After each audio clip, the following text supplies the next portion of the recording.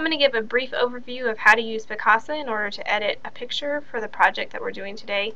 If you haven't used Picasa before, it's a free downloadable software that has a lot of photo editing qualities that I've really enjoyed using. Within Picasa, you'll take pictures that are on your computer and upload them into the program.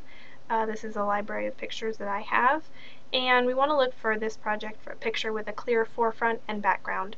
So we're going to use this picture here.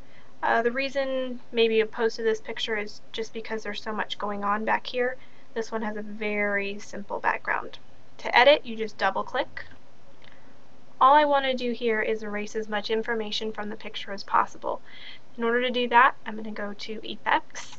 I'm going to change it to black and white. And then I'm going to go to Tuning, and I want to wash out as much of the shading as possible and then really have it as a very light background. As soon as I do that, I'm ready to go. I can take the picture and email it as a new image, print it, save it onto my desktop, blog it, do all kinds of things with it.